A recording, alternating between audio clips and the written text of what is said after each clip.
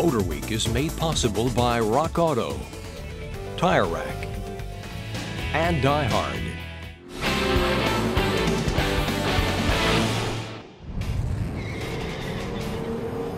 BMW has M, Mercedes-Benz has AMG, for Audi it's RS, and now finally Cadillac's V Series is fully realized.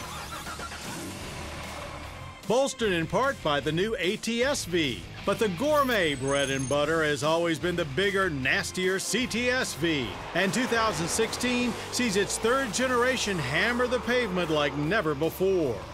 The pounding starts naturally under the hood, where a new 6.2-liter supercharged V8 rockets 640 horsepower through an 8-speed automatic. Magnetic ride control gets revamped, keeping things rock solid in corners. A performance traction management system allows track junkies to dial in or out however much assistance they desire.